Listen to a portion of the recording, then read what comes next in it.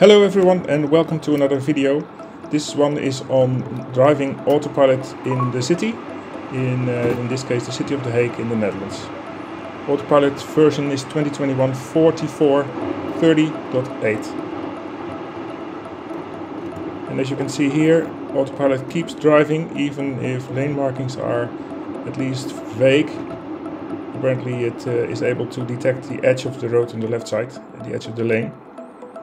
And it's really comfortable how it automatically stops for traffic lights and does stop and go traffic. Check the blue icon on the screen indicating that autopilot is on. Left turns, right turns are not yet supported on this version of autopilot, so that's all manual. Like here passing a truck, it's all manual.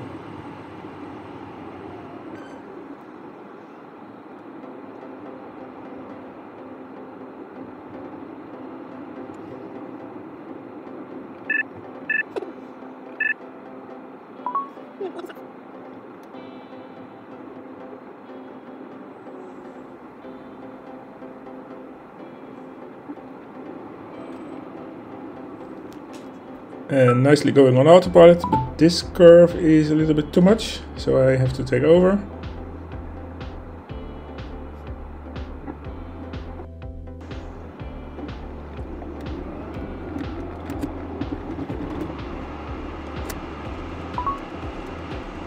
Whenever there is a traffic light, you have to confirm when it's green, and then the car will proceed automatically.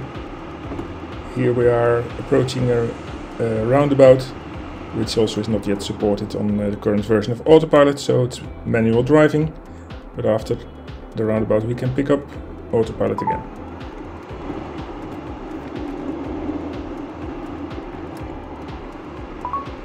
Currently in the US, full self-driving beta is being tested, which does support roundabouts.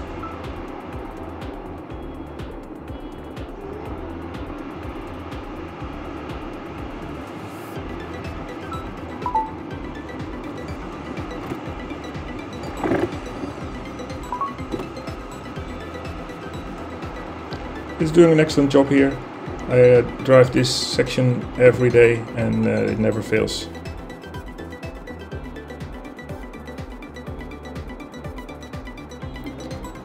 The car leaves a little bit too much room from the car in front at traffic lights, especially in European cities where traffic lights have detection of traffic, and if the gap between cars is too big, the traffic lights will switch to red, and of course then you lose time. Okay, next is a section with very poor lane markings, but still autopilot is able to pick it up and make these small changes in direction. Here we need to select the right lane, which is done manually. And then waiting for the traffic light to turn green again. Autopilot will sound a chime when the traffic light is green.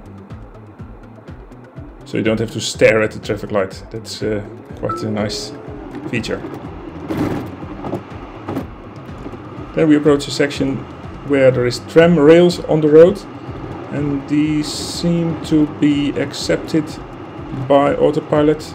Do not disturb it too much, but sometimes for unknown or unclear reasons autopilot is a little bit unstable, and you have to be very careful and keep your hands on the steering wheel, because sometimes it, like here, it suddenly turns a bit left or right, and then you have correct manually. So that is there is room for improvement here.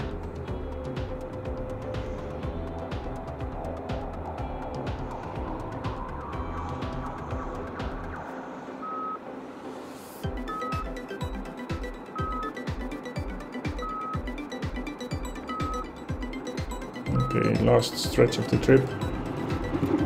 Difficult intersection, so we have to take off manually, and then it can be on autopilot again.